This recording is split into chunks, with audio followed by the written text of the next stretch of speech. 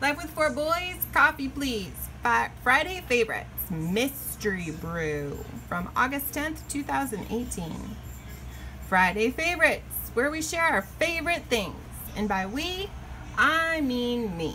But I really do want to know what your favorite things are this week. So please leave a comment and let me know. In the podcasts I've been listening to this summer, many of them end the podcast interview asking someone 3 or 4 of the same questions for every guest. Or they tell you some of the things they're loving. It's always my favorite part. So I thought I would try to share with you what some of my favorite things of the week are. Last week it was all about flowers because I truly love flowers. When I can't have vases of flowers all over my house anymore due to the hard frost, I seriously struggle. I love flowers. This week I had so many things to choose from, I have more than one post for you. But who can complain about having so many favorite things? And so I give you my 3 most favorite things this week. Prizes delivered to my door. I won this giveaway. And it arrived just in the nick of time. I am planning my week camping trip, and guess what I don't have to worry about now? What books to pack.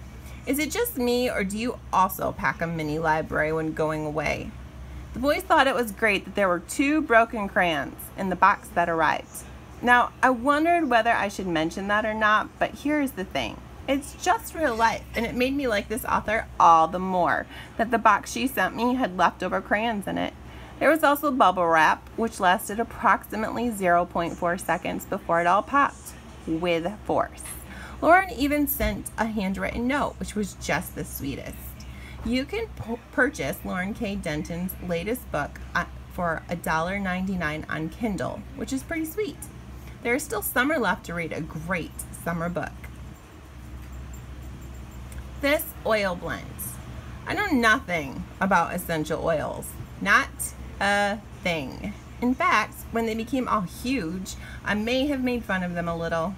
Recently, when Naomi was home from her travels across the country for a bit, Jake mentioned how when we were sitting together knitting on the couch, he noticed how much younger Naomi looks than me. Oh, isn't he just the sweetest? But Naomi was thrilled because, hold on, she really is the sweetest. She had been using some essential oil concoction the month she had been gone, and she was so excited to hear it was making dramatic differences. So she just whipped me up some. I have no idea what is in the mason jar she sent home with me, but you better believe that I smothered that stuff all over me like it was the fountain of youth. I tried using it morning and night, but it was just too icky feeling on me during the day, so I quit doing that. And then I quit using it as often as I was because I didn't notice a huge difference. Maybe because I see myself every day? Then I got sunburns. I mean, like the super annoying, no, I didn't mean to do this, and yes, it hurts, so keep asking me, sunburn. I had taken the boys blueberry picking, then fishing, and got a little sun. Then I took the boys fishing the next day, and it was like my skin had just had enough and burnt, even with sunblock. Naomi told me to use the Brew she had made me, and I learned how to smooth it on in a thin layer, and I kept it on for the whole week, morning and night. It did amazing things to my skin, and it made me never peel a bit. I could feel when the oil was wearing off, and I would just dip my finger in it and smooth it on again. I have a tiny bit in my jar left, and I am hoarding it because I don't know when Naomi is coming home again, and I need a full jar of this amazing whatever it is. Then she made me some new concoction, and I can only use it 3 days a week. It is so potent. I've been using it Sunday, Tuesday, and Thursday. That's my plan. And I kid you not, 1 week into using it, Jake mentioned that I sure look a lot younger than him, and how come I don't have bags under my eyes like he does? I could have given him a snarky comment, but the truth is, it's probably this brew that she made up.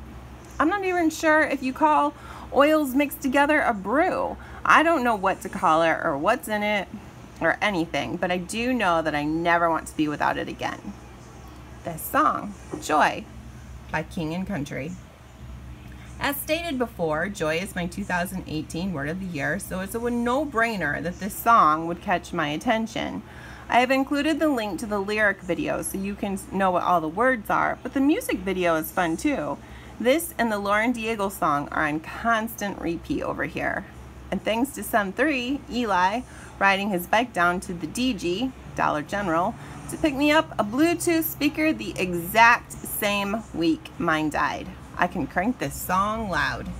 Seriously, how sweet is he to find out DG's has Bluetooth speakers, wait to use the coupon to save some money, pedal his bike down there, and then come in the house swinging the bag and saying, "Here, Mama, I got this for you," with a big old grin on his face.